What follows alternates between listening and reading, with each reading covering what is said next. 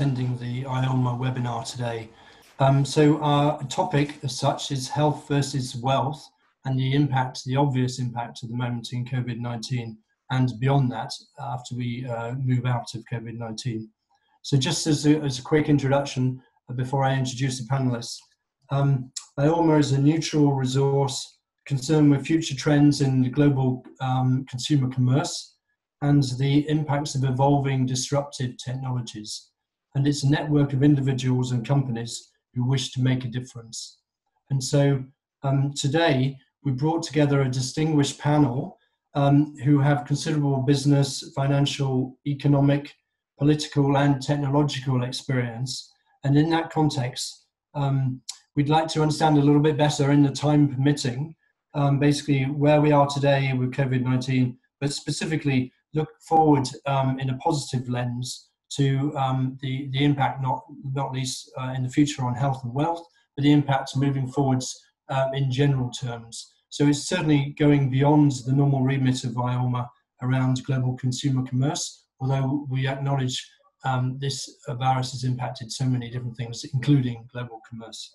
So I'm going to introduce first the three panelists, and basically then I'll just lead into the first question, and we'll, as David said, we'll have some questions from the attendees today as well to address. So firstly, I'd like to introduce Kurt, if I may, and just quickly a shout out and appreciate very much that Kurt is here today. He's had a recent operation, which means he's got slightly unusual Austrian headgear on today. Over to you, Kurt. Thank you. Thanks a lot, and thanks for inviting me. My name is Kurt Bayer. I sit here in Vienna. I worked for 25 years in applied economics research in Austria. When Austria joined the European Union, I went over and became kind of the economic policy advisor to the Minister of Finance, dealing with Austrian economic policy questions and also European Union policy questions. I did that for essentially 12 years and then went to the World Bank. I was a board director for Austria and 9 other countries at the World Bank in Washington, D.C. And then later on, from 2008 until 2013, I was a board director at the European Bank for Reconstruction and Development in London. At the present time, I'm a freelance consultant. I'm attached to some research institutes, and I certainly appreciate participating in discussions like today's. Thanks a lot. Thank you. So next, let's turn to Bob, please. Thank you. Thanks very much, Richard. Good afternoon, everybody. My name is Bob Young. My background is that I graduated from Oxford University in the 1960s with a degree in modern languages, although during most of my working life, I've practiced economics in one form or another. I spent my first 20 years or so of working life in private sector manufacturing, most notably with Rolls-Royce and then with Vickers. And then for the final 25 years of my career, I was a consultant, starting with Coopers & Lybrand and finishing with a rather smaller firm, Europe Economics. Now, my interests in consultancy were in the economics of competition and regulation. And through this mix of things that I've done, I've had quite a lot of experience of public sector organizations, not only as customers of the companies I worked for in the first half of my career, but also as a participant. And I served 2 years in central government, most of it in the number 10 policy unit under Margaret Thatcher. Then after that, I worked part-time for 6 years with the Monopolies and Mergers Commission, which is now the Competition and Markets Authority. And then I did 10 years with the Fulbright Commission, which deals with bright students toing and froing between the UK and the United States. During my time in consultancy, I did quite substantial amounts of work for the European Commission and the European Parliament. I also acquired quite a wide sectoral experience as well. I like to make people laugh saying that I have covered the gamut from Turkish chewing gum through to Chinese manhole covers, done all of those. So overall, I think I've seen the world of industry from the inside out and from the outside in. And I noticed that in the IORMA biog that went out, I should say my own cultural interests are not confined to steam railways. I'm with Kurt. I am a music lover, and the great cultural loves of my life are Mozart, Beethoven and Schubert, and not all on the footplate. Thank you very much. Well, thank you, Bob. We could almost have an hour about you, I think, in the future, but we'll see. So now, just quickly over to Roger. That's great. Thank you. Hi, Roger Willison-Gray. I'm the Corporate Affairs Director for IORMA, amongst other things. I've spent over 30 years working in the technology sector, seen lots of technologies come and go, and latterly been most involved in digital transformation of businesses, both large and small, enabling companies to try and predict the future a little bit and to be able to disrupt rather than be disrupted. I hope that the current crisis will act as a catalyst for change and will allow us to accelerate some of the many technologies that have got great potential but perhaps haven't been used to their best effect. Absolutely. Thank you. Thanks, Roger. So let me just give a little bit more to the topic of the day and then lead on with questions, if I may. So I encourage the attendees to pose questions as we speak now, so we can cherry pick, if you like, some final questions at the end. One general principle for today, although the impact of COVID-19, of course, is immense across many different levels of society, we wanted this to be not so much looking at the here and now, the daily stats, if you like, but more a longer term view on the sort of, certainly with a positive lens, on what the impact might be and what the positive things have been so far as we look at the pandemic. And what I'd like to do is first establish that the decisions taken almost universally in the last few weeks and months to overcome this pandemic will have significant ramifications. We know that we have current extraordinary circumstances, and we are changing, therefore, some long-established norms. So we have, for instance, unprecedented national debt. We have a faster acceleration and uptake of newer technologies. We have potentially a new, if you like, way to look at how climate change might change with the significant reduction in transportation, for instance. And we have potentially new world orders coming out of this, and even generational tensions where some of these factors are changing as a result of this virus. And so whilst we're not out of it yet, and things will continue to change, I want to have a slightly longer-term view, particularly given the sort of eminence of our panelists today. And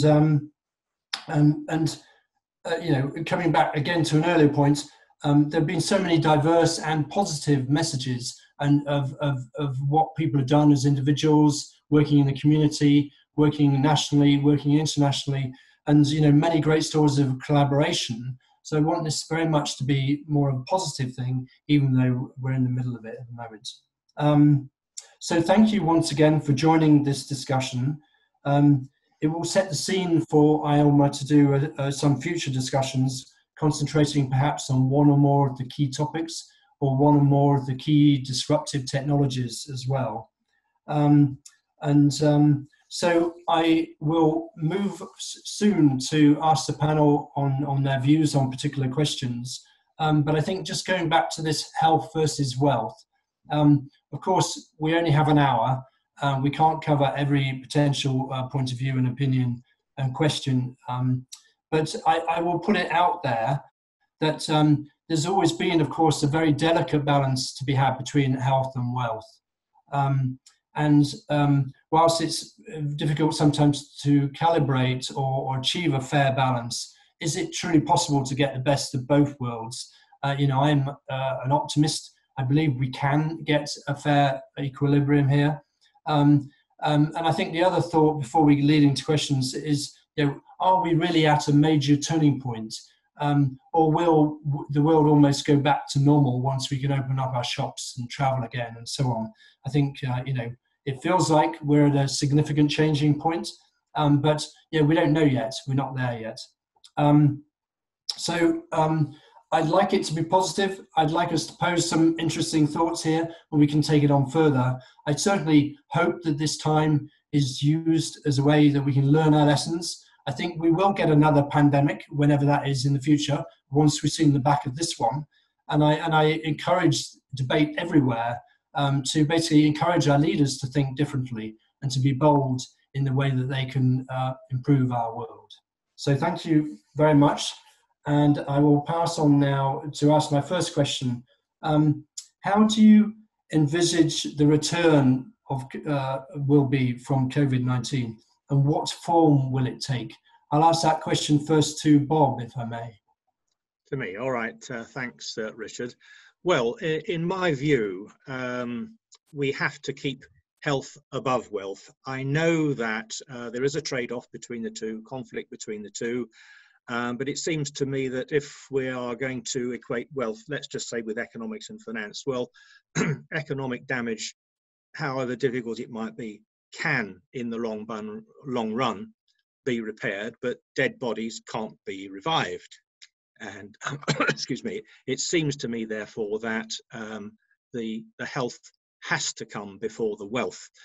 And with that in mind, it seems to me that social distancing is going to have to remain in place for months to come, and rightly so. I was looking at material on the BBC News just at lunchtime and saw there the startling effect on the R factor of the lockdown as from March the 23rd. It was really very, very striking. So it seems to me that social distancing has achieved a lot and will continue to do that. So mass testing and very low R values will be required, in my view, before larger scale gatherings can even be contemplated, let alone allowed. If you ask me for something more specific, I envisage that there'll be a really very slow lifting of commercial restrictions, e.g. small shops allowed to reopen, or some small shops allowed to reopen, but still with the social distancing in place and limited numbers of people allowed in at any one time. This is pretty much what we've got at the moment. It seems to me that perhaps cafes and restaurants could be open more widely on a takeaway basis only, and only if the owners can afford it, which I've heard is not always the case. I've also heard pleas, and they seem reasonable to me, in relation to garden centres, where I think you can observe social distancing in the nature of the products they offer and the way in which they're presented. And I think that would make a difference morale-wise, as well as economically, to those in the sector. And garden centres are not the only example at all. But I do think we're probably a long way away, and I hope we are in a way, from open pubs, hairdressers, beauty salons, or any other activity that requires close personal proximity. Right. I find it very hard to see the way forward for schools. Maybe primary schools only and in limited numbers of classes for some months to come. I find it much harder to see the way forward at the moment, at least, for further education colleges and universities. Right, thank you, Bob. I think that's great. What I'll do, I mean, so you see quite a gradual lifting. Yes. Maybe I could pose that same question to Kurt. You're a few weeks ahead, aren't you, in terms of, well, I'm assuming so, in terms of your lockdown in Austria? Yes, I mean, I'd like to look at a little bit of a more macro view. Yep. First, let me refer to the title of our event. Health versus wealth seems to, suggest some kind of a dichotomy. But of course, any economy will only be thriving with healthy people. You can't have most people sick or being afraid of being sick and run an economy. So it is a very delicate balance, of course, and I see sequentially, of course, one has to take decisions where one might take precedence over the other, but essentially going forward, we need to have healthy societies to get out of this. Now, we do know, and I think the estimates are IMF, that the costs, global costs of this pandemic are about 9 to 10 trillion dollars. It's about 10% of GDP. So it's very, very deep. And it is my contention, and not only mine, and I agree with Bob, that to get out of this will be a very lengthy process. The people who say this is a very sharp downturn and like a V moving up again next year, I don't believe that. Many, many smaller businesses, bigger businesses will go out of business over this time. Many people will have lost their jobs, will have lost their skills, and it's very difficult, I think, to revive that very quickly. Where could we go? Essentially, there are two, in my mind at least, two alternatives. One is to essentially try to establish the status quo ante of the economy, which is difficult enough, will take a long time. But I think this is not satisfactory. I think we should go not to a new normal, but to a better normal, and use this unprecedented crisis and also the monies that have been committed so far and will be committed in the future to really try to build a better economy and society. And that means trying to get rid of, if you want, in the future, some of the dysfunctionalities which have built up already before the crisis. We know we have a climate crisis.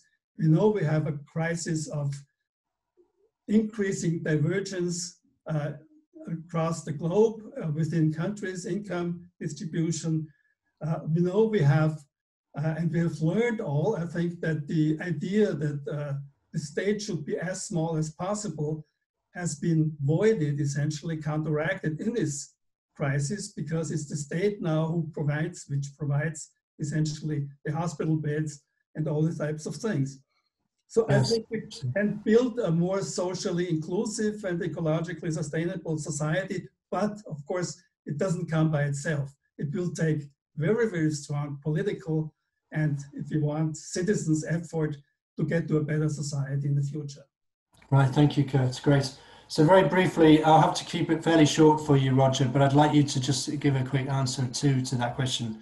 What form will it take as we come out? I think the political governance is going to be one of the issues here. It's a very fine balance between the forces who are suggesting fairly reckless strategies, and there's been several in the press over the last few days, and those who are advocating, as my colleagues have just said, a longer term planned exit. And I think we're seeing in some societies civil disorder. It's quite prominent in some states of America. We've been lucky in the UK, but I believe fatigue is setting in, and people are now wanting to ease, in the popular phrase, the lockdown. But there's also a generational issue. 75% of the deaths in the UK are people over 60, and something like 3/4 of those are male. That makes me and anybody else in that category somewhat cautious about where I want to go. But younger people are saying, well, we're not as affected by this. We can take the risks. And I can see there's some logic in some of those arguments. So the challenge for government, I think, with social distancing is going to be enforcement and influencing behaviour, because there's already a substantial number of people who don't follow the guidelines, and making perhaps more clarity for the rules. If we are going to allow things, they need to be clearly allowed, and it needs to be something that all the authorities understand and work on consistently. I find tremendous variation in the UK environment at the moment. I believe there will be a return to some level of normality when testing can be more widespread. I know there's a biotech company working on a 10-minute test at the moment. If that comes to fruition, then I could see biosecurity barriers coming up at entrance to buildings, restaurants, and so on. And if you test positive, you just won't be allowed in. And I can see that as one way we could come out a bit quicker. Right, okay. Let's hope we can't use your technological prowess to block people from your own birthday party and things, Roger. We'll see. So anyway, thank you for that. It was very, illuminating to get some great answers there. So just moving on now, maybe to more of a wealth question. National governments, as we know, have built up huge levels of debt in an effort to fight this pandemic. How is it going to be paid? I think naturally I should ask Kurt that first question. Yeah, I mean, we have to see that I think today our economies, both the public sector and the private sector, have loaded with very, very huge debts. I mean, the G7 countries, the largest and most powerful countries in the world, the governments have about 140% of GDP in debt levels, which is, this is 5 times as much as it was about 20, 30 years ago. We also know that many, many companies are very highly leveraged and have a lot of debt. And of course, as a result of the last crisis, many of the private sector debts, especially from the banking sector, have been shifted over to the governments. So the governments are essentially burdened with very high debt levels. Now, it is very clear that if we want to get out of this crisis, this will require more money, more debt probably. And many of the aid packages which the European Union, but individual countries have seen so far require more debt, which the government will guarantee or the government will take on in favor of private consumers and the private sector. So there's one thing I think which is quite clear to me, that even though we have very high debt levels, the debt levels will rise even more because we cannot have austerity after such a deep crisis. So after the health situation is halfway under control, governments will still have to undergo much more debt. Now, of course, somebody has to pay for it. How can we do that? Of course, I think it would be, not very plausible to say that those sectors of the populations which suffer most economically from the crisis are the ones who have to pay the debts which have been incurred to fight the crisis. There is a certain amount of limit, and I think Roger said it before, that there's a lot of discontent also in society. And we see also in French banlieues, is again a lot of civil unrest, and in other countries too. So we have to make sure that in the short run, the debt burden will be spread more evenly. We clearly have to get also those companies, multinational companies, that evade paying taxes in the countries where they generate wealth to also pay their share. But in the medium and longer run, there is not really any capacity of the private sector, of citizens, of taxpayers to pay back that kind of a debt. And so the only solution that exists is actually what the Bank of England has been doing now, is that the national banks, the central banks, have to take over some of this debt and have to take it over and take it off the hands of the government and of the private sectors. I know that this is not a very popular discussion, because clearly this can be abused and so on. But if we want the economies, both the private sector enterprises and the government, to be able to rebuild a better society and better economy, we have to start from a lower debt level than we have now. Thank you, Kurt. It's not easy for sure, and I think that's something we can debate further, in another session discussion. So just briefly, Bob, what's your point of view on that? How do you think we can repay it? Okay. Well, I suppose I should begin by saying that my views on macroeconomics are not worth anything like as much as Kurt's. Most of the economics work I've done has been at the micro level. But so I perhaps lack the experience and the imagination that Kurt has on the macro level. But it seems to me that how's the debt going to be paid back? Well, I think by and large in the normal way of taxation and restraint in public expenditure, but on a very grand scale. And interest rates are bound to rise, I think. And the difference this time round is, I think, scale, not substance. Kurt said that we can't contemplate another few years of austerity once this pandemic is, quote, over.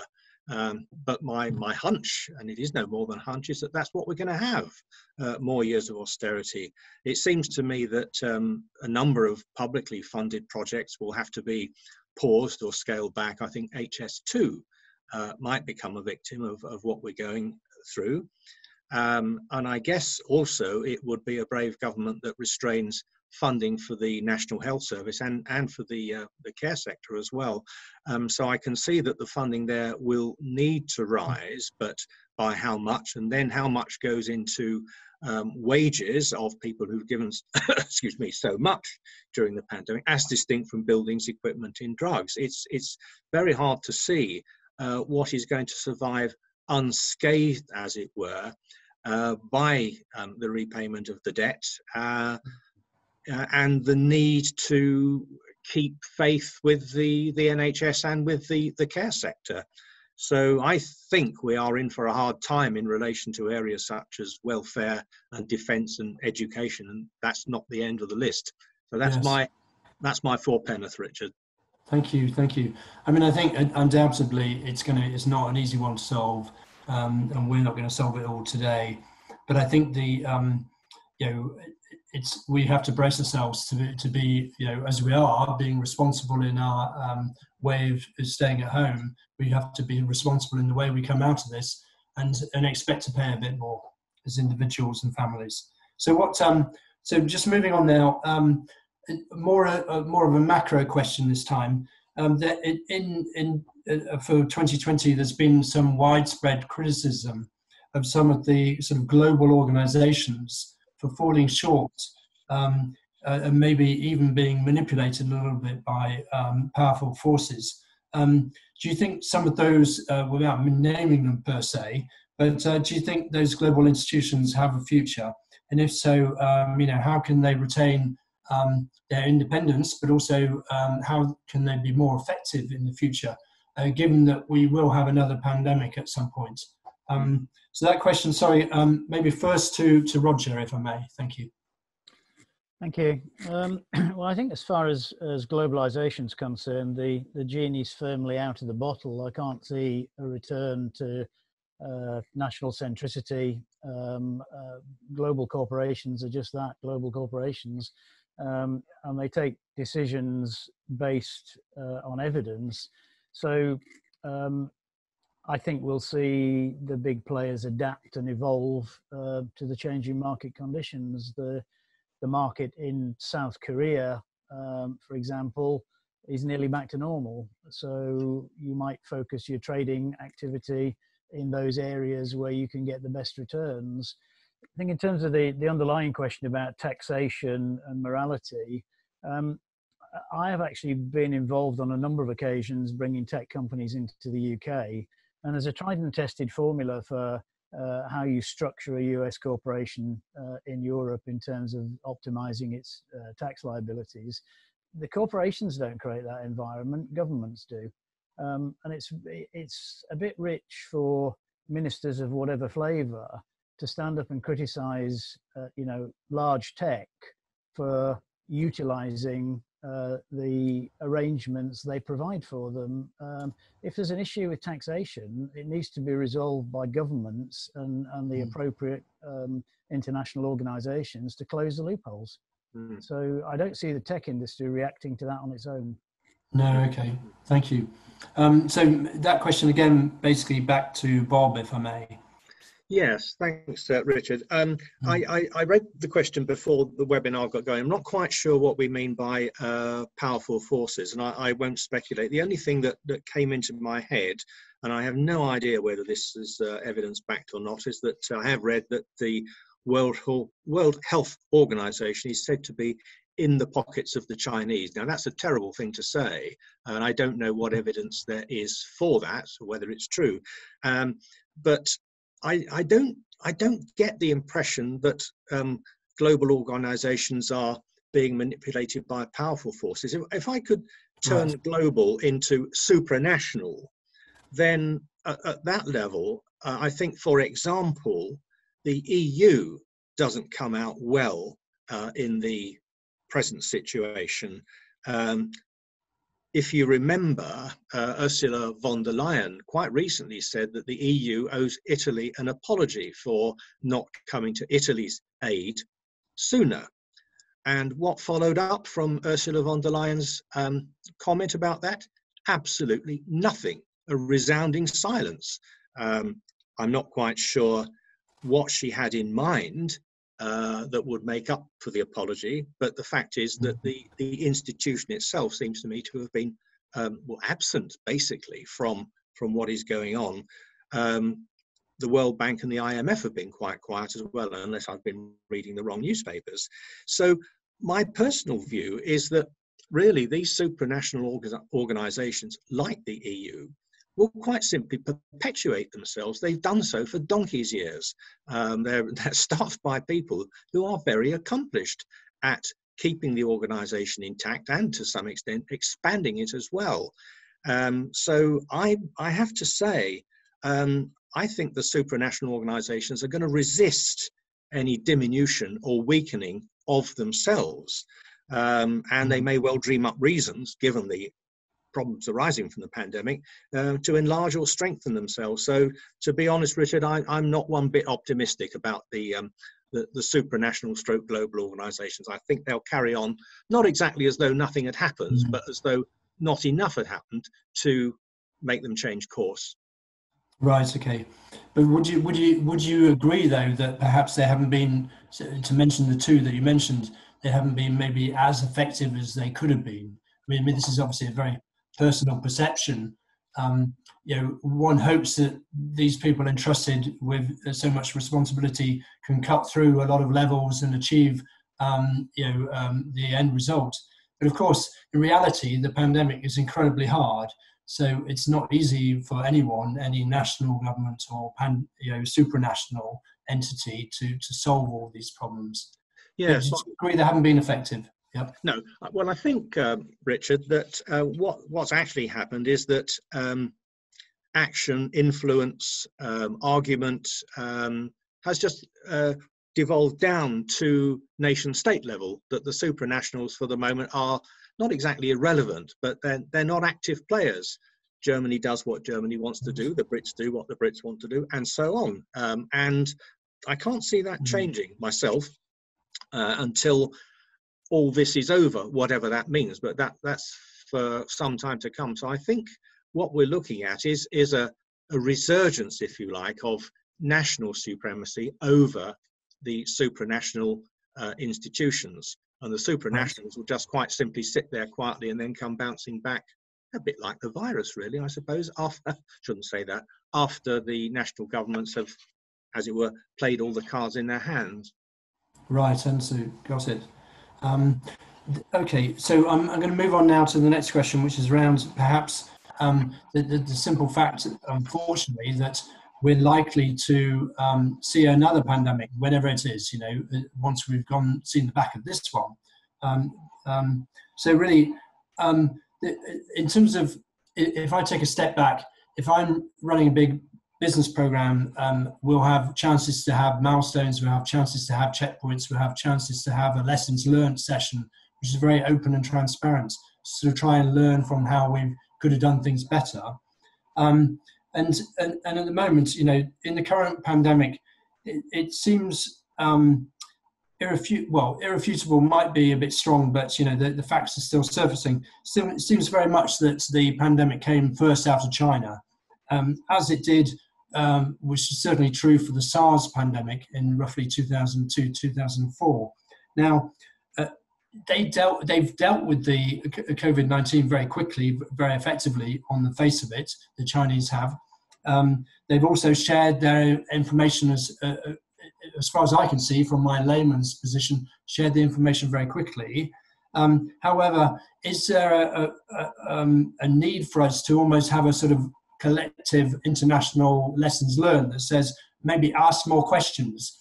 Why is it that we seem to be getting pandemics? And why is it we don't seem to be getting those, maybe the surfacing of that fast enough while people are still traveling all over the world? Is there a way we can, hold them to account? And I'll ask that question then first to Kurt, if I may. Thank you. It's a difficult question. Of course, we all know, and we read that in the textbooks, that global problems need global solutions. The way all countries handled the coronavirus situation was first nationally. Maybe the World Health Organization disseminated some information, but it certainly didn't have any executive power to do anything. So, on the other hand, we do see that some of the Asian countries reacted much more forcefully and faster and decisively to COVID-19 than the Europeans did and the Americans did. So there is obviously somebody and something that has learned something from previous pandemics, SARS or MERS. And it seems that the Koreans and maybe Singapore, so they have a recurrent situation, but also some of the other countries in China were better prepared and have been willing to learn the lessons. And maybe that's part of their political culture, to be more prepared after they have a relatively severe crisis. It seems to me that in Europe, at least, we don't seem to learn very much from the lessons. I have not, just as an example, I have observed the 2008 financial crisis being in the EBRD in London, how it hit the ex-communist countries. And also, of course, how it hit the European countries. And there was never any kind of retrospective, any willing to learn the lessons. Was our economic policy in Europe adequate or not? And it wasn't, because clearly the EU grew much slower and much less fast than the United States did after the 2008 crisis. But there is no willingness to look back and say, did we do the right thing in order to make it better next time? There is a fear, it seems politically induced, I think, to look back and say, maybe we could have done something better. That seems to be something which today's politicians, at least the ones that I know and read about in the newspapers, don't seem to be willing to do. So my optimism that we will learn something from this crisis is very, very limited. Especially also, we do see, and that refers to the previous question very quickly, the power of global institutions to have some kind of a global governance situation on certain issues has diminished quite a bit, and we have reverted before the COVID crisis already to nationalism. I mean, if you see that, just one question, if you see that China, for instance, in the International Monetary Fund and in the World Bank has a share of 6% of the voting share and has tried to get its adequate share, it's the second largest economy in the world. The Europeans and the Americans have prevented that. So you have global institutions where many of the countries are not adequately represented, and let alone, of course, least developed countries and the weak countries. So it seems to me that I'm quite pessimistic that we get global institutions. I also agree that the Bob's criticism of the European Union in this situation is very bad, but we also have to realize all these institutions do what their member countries want them to do. The institutions themselves have no executive power. They rely, on 28, 27 countries in the European Union, 192 countries in the World Bank, and so on. So it's all their members, and they really want to do their own thing. Thank you, Kurt. I mean, maybe it's a good thing in our digital age with social media and so on that whilst we have that propensity to change slowly, or maybe not look in the mirror, reflect on how we could do things better. Maybe it's a good thing with social media, as long as the information is correct, that things can surface and flag where public opinion is different or doesn't like the way we're heading. Thank you. So just very quickly on the same question to Bob, just to get your point of view on this, and then we'll move on to maybe. I'm worried it could get pessimistic here. I want to lift it and become more optimistic again. Fine. Well, I don't have a lot to add anyway, Richard. Thank you. But it does seem to me that,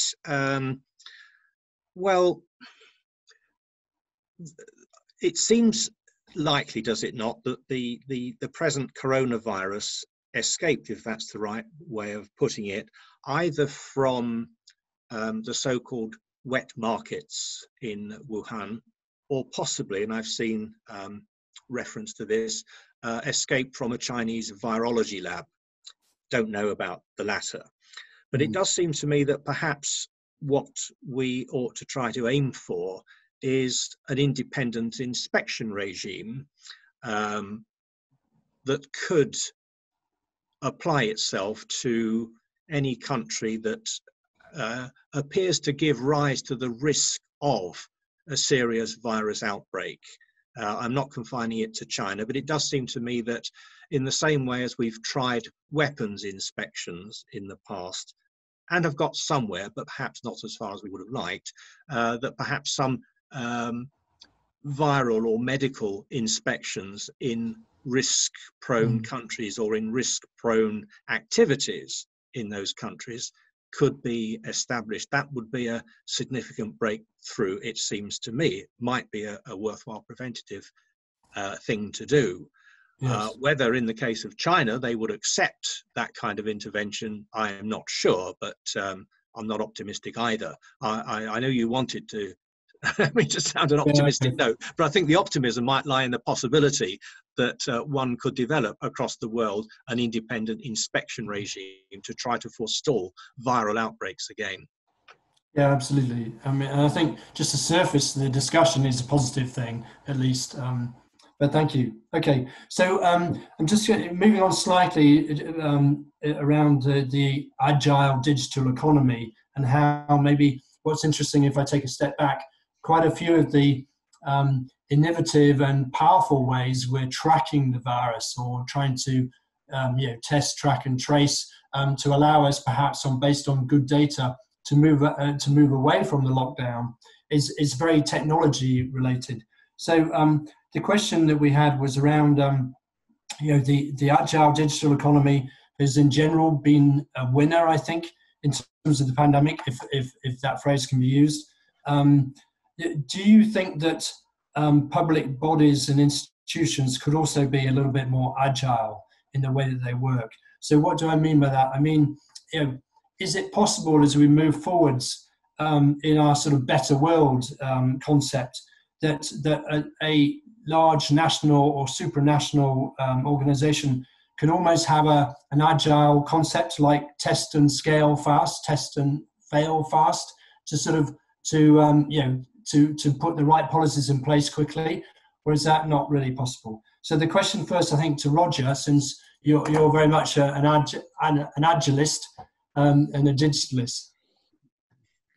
Yeah, thank you. I have had quite a lot of experience over my career of public sector procurement in defence and in health, amongst others. The nature of bureaucracy and its obligation to defend the public purse and the public good means that it's almost impossible for those kind of organizations to become agile. I think they can adopt technology and in time they will. I had a situation where I was trying to contact a local authority, and they moved everybody out of the offices and they're all working from home and they've got some basic level of ability, but they can't transfer calls. So if you get through to somebody and they can't answer your question, you then have to find the direct line of somebody else. So just a simple example of not making use of the kind of technology that most of us would take for granted, like using Skype, for example. I think on a bigger picture, testing and scaling. I mean, when I worked at IBM, they had a philosophy of basically that start quickly, grow when you're able to, and fail fast. And that works in industry and commerce, but I don't think it works in the public sector. So the challenge is going to be, we are also, I think, in the UK, governed by an economic view. Somebody on a call I was on this morning said that Britain's always been regarded as a good place to invest for dividends. So we're cautious, middle of the road, get a good return. We don't have the same ability to grow unicorns like the US economy does. And I think until our sort of macroeconomic climate changes in the UK, I don't think you'll see that becoming an area that the public sector is willing to take risks on. Right. So I'm afraid we'll improve, but it will be an evolution, not a revolution. Thank you. That's a nice answer. I mean, I think, yes, but they can at least embrace some of the technology as they are. But yes, changing from a cultural point of view may not be appropriate or even practical. Yeah, okay. What? So just briefly, Bob, if you can help sort of share some thoughts on that one, and then we'll sort of circulate for the final question and open up the questions to the audience. Thank you. Yes, thanks, Richard. I would very much in agreement with something that Roger said there about procurement skills in the public sector. That seems to me, if you like, where a lot goes wrong, whether it's IT or in other respects as well. I mean, there have been some bad IT failures in the public sector. There was the passport hoo-ha of 1999. Universal credit is still a problem. And I saw recently that no less than the British Army were very critical about the NHS's physical distribution systems for getting equipment round and about. So it does seem to me, and it has for a long time, that there is a problem with procurement skills generally in the public sector, and that these are often related to IT systems as well. It's not universal. There are some parts of the public sector that I've personal experience of that work very well with new IT systems. One particular area I think that should bother all of us is court processes, which seem on the face of it perhaps to be susceptible to improvement through the use of IT. The Lord Chief Justice was quoted this morning as saying there was a backlog of 37,000 court cases even before the lockdown. Getting through those is going to be quite a trial, never mind the additional burden that's building up while the lockdown is in place. So what do you do about raising the general standard of procurement and foreseeing problems, if you like, in procurement in the public sector? And the honest answer to that is I don't know. Maybe business schools have something to offer. Maybe secondment from commercial organisations which are good at procurement could be injected in some way into the public sector. When I was a lad in my early automotive career, it was reckoned that the best buyers in the business were people who trained at Ford. Now, I don't know whether that's still the case, but it seems to me that something like that, procurement expertise needs somehow to be injected into the public sector in fairly large measure and in particular areas. Perhaps then we would see a bit more agility through the proper adoption of good IT systems. It's a bit long-winded, perhaps, but that's my view. That it's procurement. Yeah, thank you. I mean, I think the procurement is undoubtedly important to have the accountability, the framework, and so on. I mean, I think we certainly could explore that further from a global commerce point of view. So, so just to circulate now, we're going to get some questions now from the audience, and I'll do that quickly. I think just the final one, maybe just directed just to Kurt, was we've seen some great examples of young and old coming together during the pandemic, where maybe volunteers have stepped up and helped people most in need, and down to specific individuals. One in the UK, for anyone in the audience from the UK, around Captain Tom, and what an amazing role model he's become. But do you think that the young and old have learned to work together better, Kurt, as a result of this pandemic? I don't know what your personal experience is, but you can answer this maybe slightly below your macro level. Yeah, well, I mean, it's not only young and old. I think the crisis has brought out that our societies are quite fragmented. There's country versus city, there's south versus north in Europe, there's rich versus poor and so on. So there's a lot of fragilities. But what I think has been the positive example is that below the official surface of government regulated situations, there has been a lot of coming together during this crisis. And to me, of course, that is the hopeful thing also for the future politics that we need essentially, the political process needs to rely much more on what is called civil society, organized civil society and non-organized civil society. Politicians are very often removed from everyday life, and it seems that there's a lot of know-how, there's a lot of willingness, there's a lot of engagement in the populations. And I think that's the positive way to go forward, to include much more and to be less afraid on the part of politicians of the populations by whom they have been elected. Thank you. Great. So to that point, I'll hand back to David, please, to ask maybe one or two questions, which anyone from the panel can sort of raise their hand and help answer. I know we're short on time. So what I will say is that I know we've got quite a number of great questions. So thank you for raising them. We won't have a chance to ask them all. So we'll post them as a blog as we sort of complete this webinar today. So people can see what other questions were raised, and maybe we can comment on them and keep the debate going a little bit outside of this webinar. Thank you. David, thank you. Yeah, okay. We have some great questions. I'm afraid we won't be able to get through all of them, but as Richard said, we will be dealing with those in the blog after the event. I have a question here from Marek Backup. If such massive amounts of money can be marshaled for the coronavirus crisis, why not for the climate crisis, which is even more dangerous to health and indeed human survival?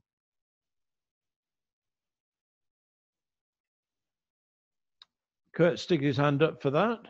Yeah, I mean, I think my big point has always been we should use what we do now to fight the corona crisis to at the same time nudge the economy and society into the climate crisis mode, fighting mode. I mean, there's a lot of money that goes to enterprises, a lot of money that goes to households. And of course, that money can be used, for whatever, reconstructive purposes to do the same as before, or especially the investments that are being done can be used towards a greener economy. And I think one should not say we do first the one thing and then the other thing. We have to do these things more or less together. And that, of course, especially pertains to the money that goes to enterprises. Because clearly, to help consumers who have lost their incomes now is just an income maintenance type of thing that you cannot really direct towards a greener type of thing. But many of the investments that should be done in a sustainable and ecologically responsible way. Okay, we have another question from Steve Allen this time. This is to do with a new norm and the impact or change of use of technology. Steve says, given the new way of working, do you see stay-at-home, online meetings, etc., to be the new norm in the way that online retail boom that is happening at the moment? So ensuring the health of staffing companies while maintaining sustainable levels of business, leading to increased wealth.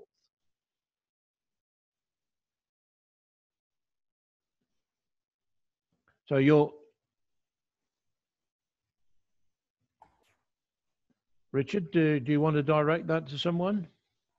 I mean, I think maybe first to Bob, just to get a point of view on that. Can I just new normal. cut across that? I saw Roger stick his hand up, Oh, Richard, sorry, and I was expecting that, so I think I should give way and let Roger have the floor. Sorry, it was blocked from my view. Go on, Roger. Thanks, Bob. I think actually your perspective might be more relevant than mine in some areas. The technology has been around to do this kind of stuff for many years, and working in the tech industry, this has been my norm for certainly over 20 years. What's happened is we've had this catalyst for change, which has now made everybody have to consider ways of doing things that they didn't have to do previously. That overcomes the natural resistance to change. And in my day job, the biggest problem affecting any kind of transformation, any kind of improvement in productivity is resistance to change. based largely on that's the way we've always done it, and don't feel inclined to try anything new, and that's just human nature. It's it runs through all of us at some level. So what we've got now is people who are skeptical. Comments I've heard in the past like, well, they can't work from home because how do you know the buggers are doing any work? Those kind of issues have been shown to be false and productivity's gone up in some areas. We've had hospital consultants who refuse to use technology on the basis that it would somehow devalue the patient relationship, doing FaceTime appointments, and guess what? Nobody's died yet. So I think it's not a technological problem. The technology exists. We can deploy it in many ways to improve and stop people traveling and reduce emissions and all of those things. It's got to be driven by the desire to change through the leaders of the companies and the bodies and so on to make that willingness to change. And I think if that can happen, it could be good for everybody. Thank you. Can I add something to that, Richard? Yes, of course. Yeah, I think this will be the last one. Thank you. Sorry? I think this might be the last one. Right. Oh, well, maybe perhaps have another question then instead of me again. Why don't we give it back to David? Okay, just one final question from John Andrews, which is maybe a little bit contentious. Is the media and its reporters or journalists acting in a balanced, unbiased and responsible manner in their coverage of the current situation? Go on then, Bob. I'll give you a chance to answer that. Why me? I think it would be wrong to categorise all the media as though they were uniform. I can think of one or two people whom I will not name who do seem to me to have an axe to grind. But I think most people can spot who they are. In general, are the media being fair, reasonable, balanced?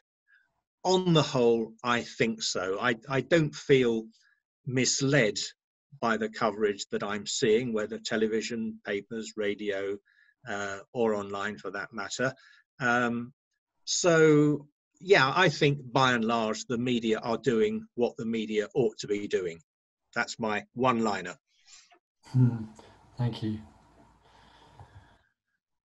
Okay, so I think, we come to the end of our discussion today, and I really thank you for everyone who was able to attend, and thank you again for those great questions. We'll circulate those around later on today. We will have another discussion and webinar in 2 weeks' time at the same time on Thursday in 2 weeks' time. We'll start to sort of publicise that to sort of maybe pick up on one or two more sort of intricate points raised today. And in addition, we'll do a blog based on today's conversation fairly soon to encourage, if you like, you to come on and comment on it. But without further ado, we've come to the end of the time. I certainly hope, and I really thank you, all the panelists today, for your contribution. I certainly hope that the new normal, whatever the new normal is, will become a better normal. And I think it's up to us, all of us, whether we're still working, whether we're retired, whether we're male or female, whatever.